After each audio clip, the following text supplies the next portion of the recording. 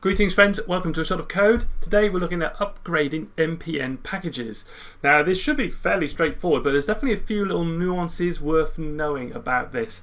What we're going to do is we'll just take the moment package and we'll look at upgrading it through the major, minor and patch versions and what you need to think about while doing these upgrades.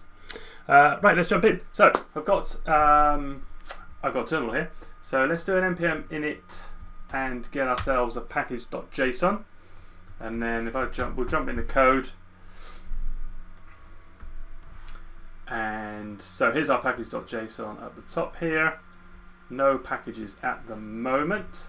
So let's do an npm install of the moment package and we'll look at what happens. So we get in our dependencies moment and we get a SEMVER string, semantic versioning.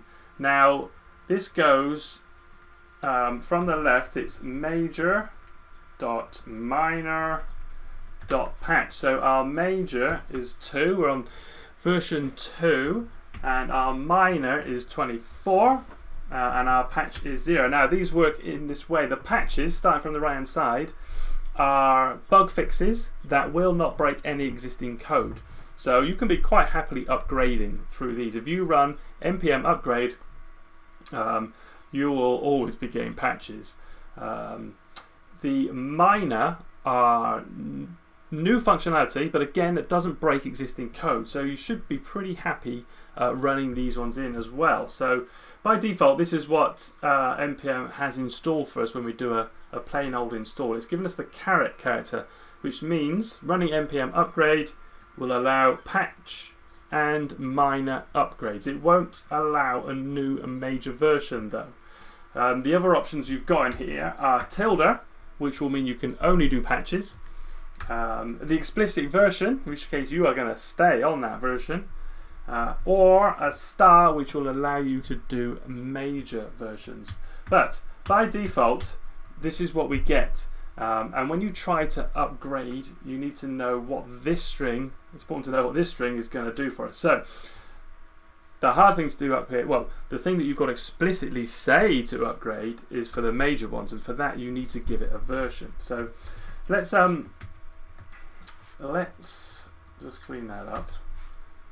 And if let's install an older version of moment. So let's go back to 1.5.1. So you can see we're explicitly specifying the version with the @ symbol on the end here, and in our package.json we've now got 1.5.1.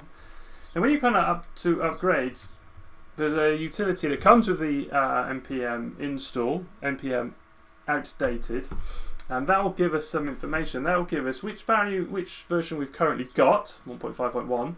Now the wanted is what's going to install when you run npm upgrade. So we're going to get 1.7. We're not going to get 2.24 because that is going to require a major version upgrade. So let's do npm upgrade. Now you can specify the package name here, and you probably should. So let's do that. Otherwise it will affect all your packages in the project. So what did that do? We can see it's now changed up to 1.7.2, which is what we're expecting for that scenario.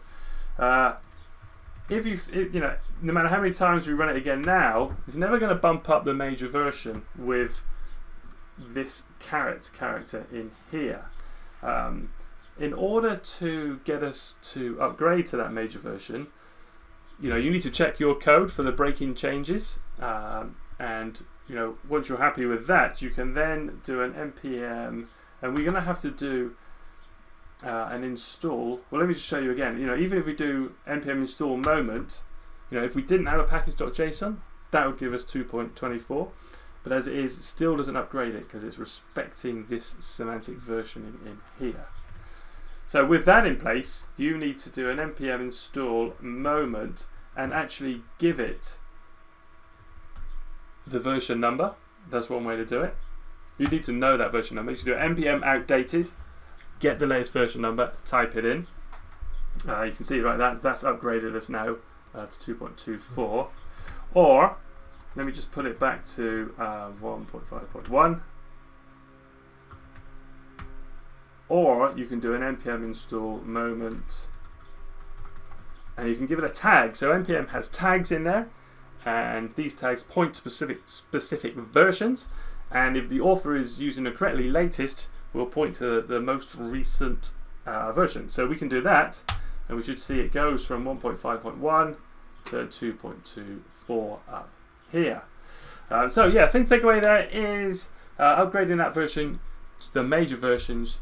You need to specify which version it is. It's an action you've got to say, look, I'm happy to get this break-in version, rather than just an npm upgrade, which shouldn't affect your application in any detrimental way.